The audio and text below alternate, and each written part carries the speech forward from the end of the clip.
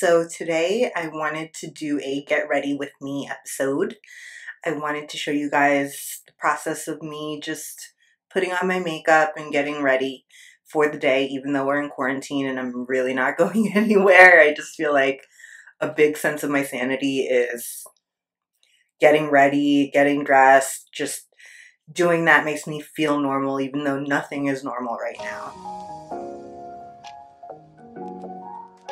The first thing I'm going to do is put on my Lashify lashes. So I'm going to be using this Whisper Light Bond, the fusing wand.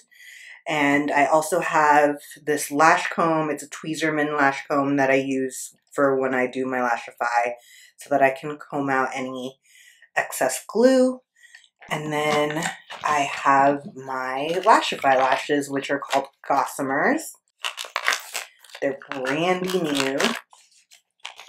I just got these in the mail yesterday. I wouldn't call it a replacement for professional lash extensions, but I would definitely call it an upgrade from normal strip lashes. So it's like kind of in the middle of those two. So I feel like this lasts not as long as professional lash extensions, but definitely lasts way longer than strip lashes, because for me, these go about up to 3 days at most. Why am I having so much trouble opening this? Okay, there we go. These are the Lashify Lash Gossamers. These are shorter, C14s, and then these are the C16s. And I am going to be putting these on for you guys. First things first, when you're putting on Lashify, you want to use the adhesive to apply a little tiny bit of adhesive on the base of your natural lashes. So you don't want to mascara comb them all the way through. You just want them to be on the base. Here we go. So the mirror's not head on, it's like angled so I can see underneath my lashes. So after dabbing a little bit of that on, see how it's just like the tiniest bit. I take my lash comb, wherever it is. Where's my lash comb? I just had it. Oh, here it is. Durr. I take that and then I just kind of brush out any clumps. And to just make sure there's not too much adhesive on there. So that was super simple. All you do is apply it to the base of your lashes. A light coat. And then now I'm going to take this fusing wand and I'm going to pick out the lashes that I'm going to be putting on and put them on for you guys. I'm going to start at the outer corner of my eye. I'm going longer on my outer corner, so these are the C16. And the thing about the Lashify lashes, they're super lightweight compared to like individual cluster lashes, let's say. And I place mine a little bit in from the corner of my eye because I find that if I put them all the way at the corner of my eye, they come off easy. So it's really easy. You just place it on the underneath, on the underside of your natural lashes. I don't know if you guys can see that. Yeah. So I'm going to go with 2 C16s on the ends because that's like super long. And then on the interiors, I'm going to grab my C14s, which is a little shorter.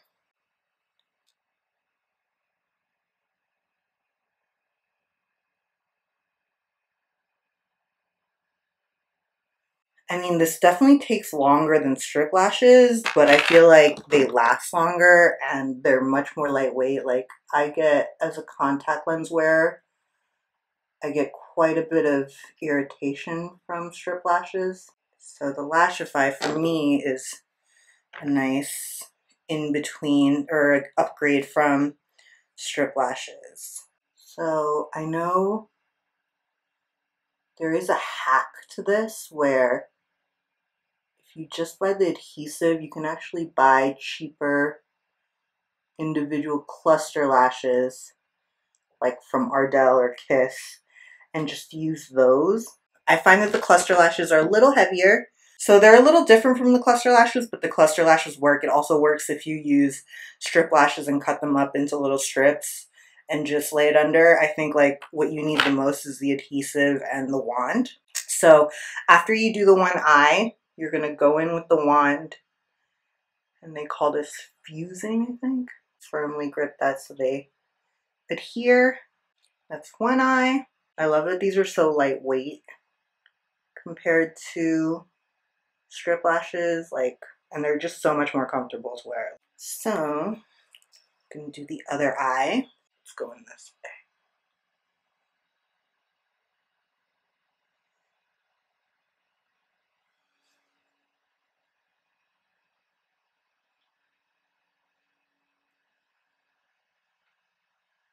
Use my lash comb to comb the adhesive through. And you would think like putting adhesive directly on your natural lashes that they'd rip out, but they actually don't, which is kind of interesting and miraculous, in my opinion. It must be very gentle adhesive. It's weird because it's a strong adhesive in that the lashes stick to them really well, but it's gentle in that it doesn't rip out your natural lashes when you remove these. So best of both worlds a little bit. More C16s.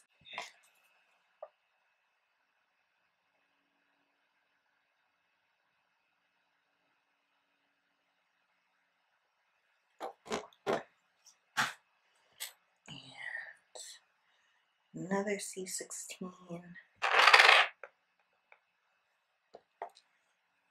Thinking about actually going and getting shorter ones next time, just because these are kind of extra long, extra dramatic, and I do want something a little bit more everyday at times. And like, it's cool because the lash segments, it lets you mix it up, you know what I mean? I can go as short in whatever area I want and as long as I want in other areas. So you can like totally customize your look. And they have all different styles of lashes. I'm partial to the C's, which are the curl lashes, the curl gossamers. Last one.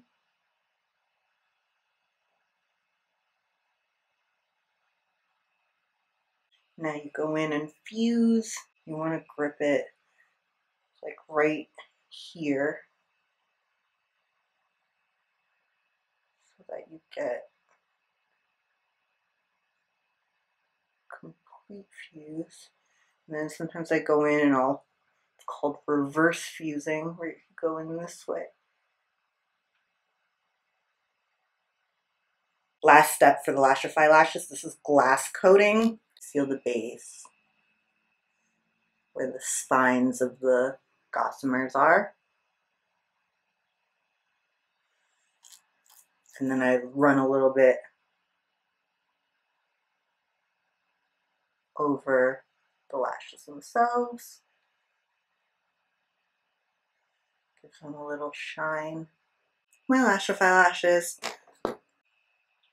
So lashes are done. Time to move on to the rest of my makeup. For base, this is what I've been using for a while now, is the J1 Red Jelly Pack. And this is going to be my primer. It's super hydrating. It grabs your makeup. It's one of those sticky primers that grips your makeup. And it has all these like good for you ingredients in it. So love this stuff. Take about 3 pumps.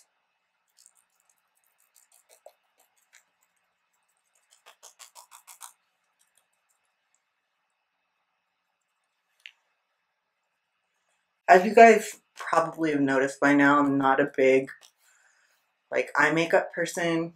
I'm not a big dramatic makeup person. I see so many people doing amazing things with makeup and colors, and while I appreciate all of that and I find it very beautiful, it's not for me. I'm very uncomfortable in that kind of makeup.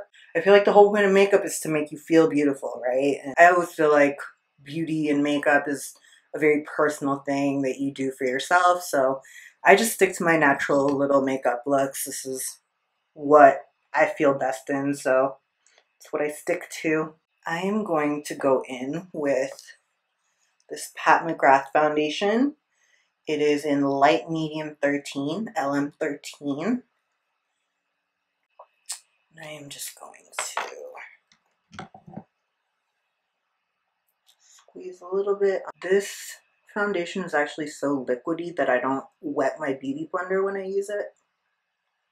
I just use a dry beauty blender.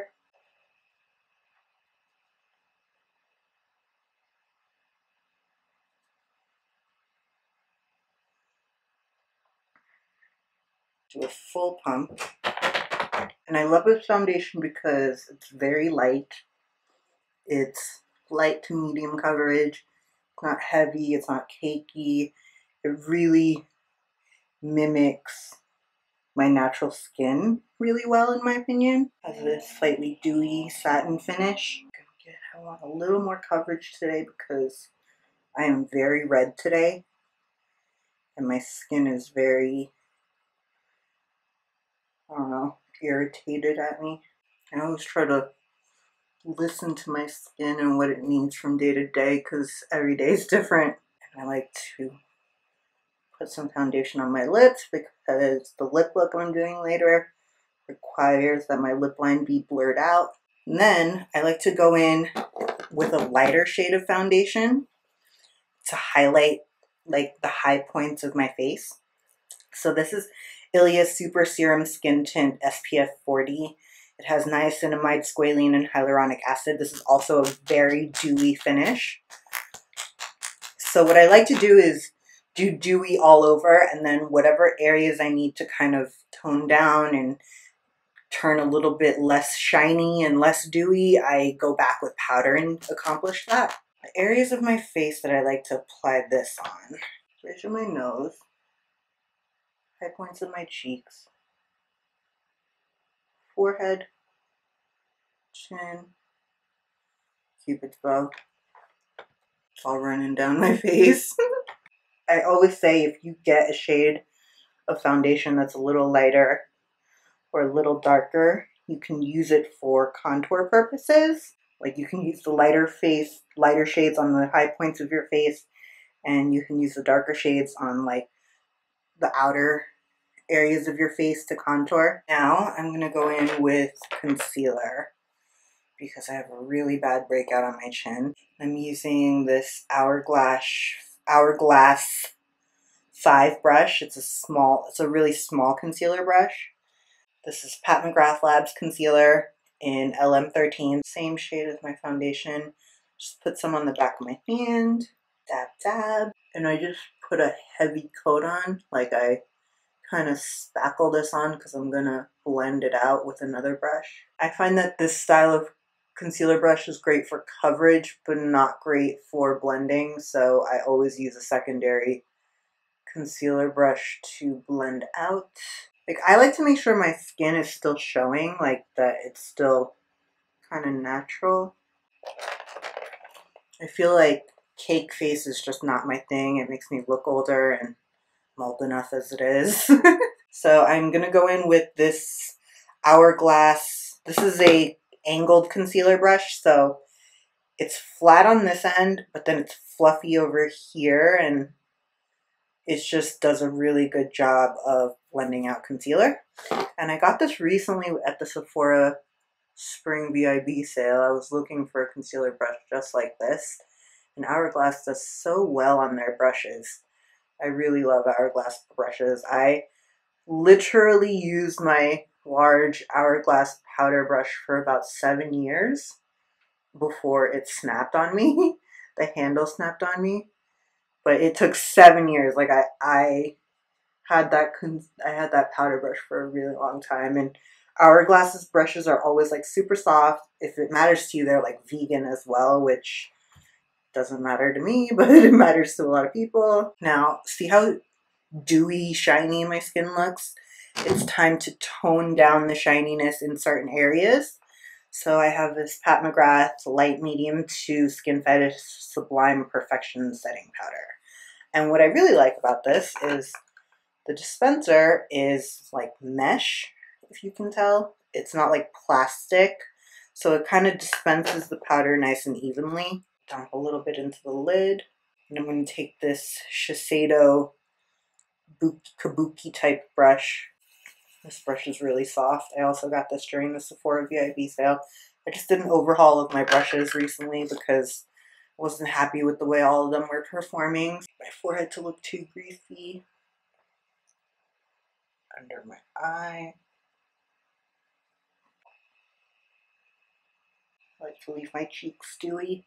This brush does like a really good job of buffing, but for some reason I find myself using it more for pressing.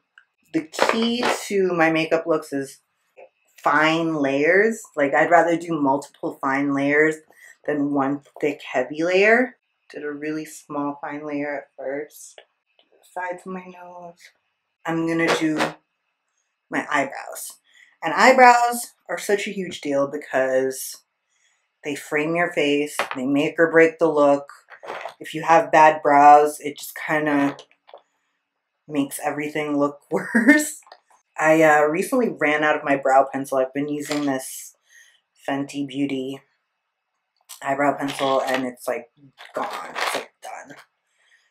It's pretty much, that's done. But I got this Makeup Forever Aqua XL color paint as a Sephora like 100 point perk. And I've been using that for my eyebrows. So I just use this. I'm pretty sure this is an Anastasia brow brush. And I'm going to use that to create my brows. I can get some of this to dispense. Just a little bit. And this is supposed to be like waterproof paint and all this stuff. And, you know, who doesn't love a long-lasting brow, especially in the summer?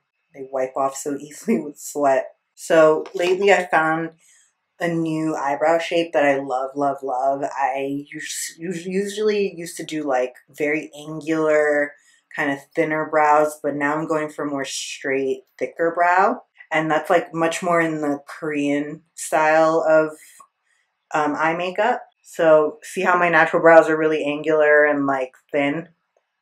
I barely have eyebrow hair, it's the worst. So I'm gonna draw my outline first.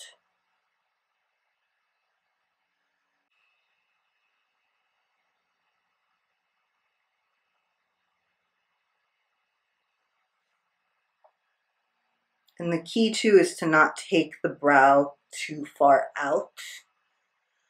You want it to stay kind of in bounds. So basically where my arch is, I'm filling in that area. So I'm kind of actually flattening out my arch purposefully.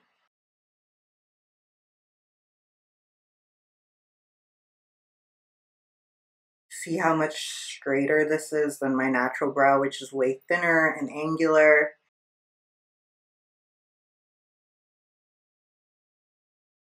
And this waterproof paint stuff from Makeup Forever is very buildable, so you can do like one layer and then once it dries down you can go back with another layer, create an extra layer of color, make it more opaque. Yeah, but basically I'm trying to not totally get rid of my arch, but soften the arch a bit. I noticed that thinner brows and more angular arches make you look older and more wicked. And they make you look kind of mean. And as with brows, they can never be perfectly symmetrical, so if they are cousins, I'm happy. They don't have to be identical twins. As long as they're in the same family, I can live with that. Am I all the way happy with them? Not exactly.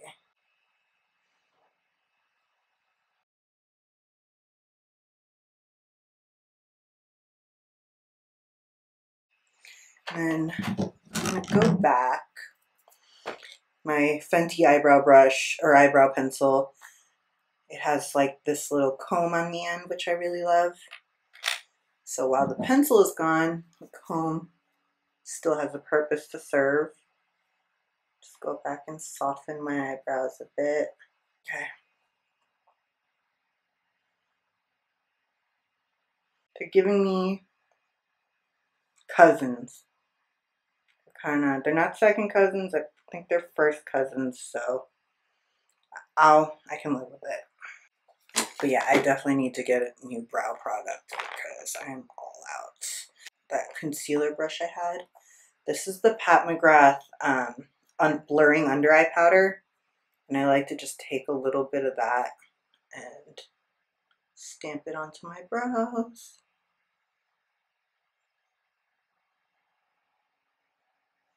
Make them last a little longer, also soften them. While my skin looks really flawless right now, my brows are in place, I need some color on my face. So my favorite thing is this Perry's Tint. I believe this is the strawberry shade. This is a Korean beauty brand. I'm gonna start with my lip. This is just like a little dough sponge applicator. And I'm doing a little bit of a Bitten lip today. Bitten gradient lip.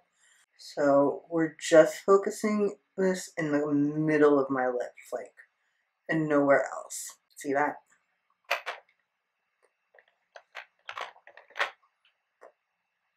It just creates this kind of color wash, gradient color wash, and I love it. This is like a very K-beauty look. Apparently the gradient lip is a little out of trend now in Korea, but I love it. YSL Tatouage Couture Matte Stain. So this is another stain, and just to add that extra pop, I put a little bit of this in the middle. It's a bright, bright red. Looks like a geisha lip right now. And I just blend that. And the key is to not take it all the way to your lip line. Keep it in the center. I like to go back and make it even more of a contrast by taking a little bit of this concealer that's on the back of my hand. It's just like left over, so I just need a little tiny bit. And then blurring my lip line, actually. See? A Bitten lip. I take that Perry tint. This is supposed to be a lip tint, but I use it wherever. And I apply it to my fingers first. Then I go back into my cheeks. And I just pat that on. I like to try to keep the blush on the upper half of the apple and not too far down. And this is like a very long-lasting tint. This will last all day long. To my other cheek. And like with the blush, the tint blush, it's okay if you feel like you overdid it because you can always go back with more foundation and just kind of soften it and make it a little bit less dramatical. My left cheek is darker than my right cheek, so I'm gonna go back with the Splendor. That's it. That's my face. I know it doesn't look all the way done to a lot of people. I feel like people are like, where's your eyeshadow? Where's your eyeliner? Where's your, you know. The only thing I would add to this, if anything, is some highlight. I'm not going to, but if I were to, that's what I would add.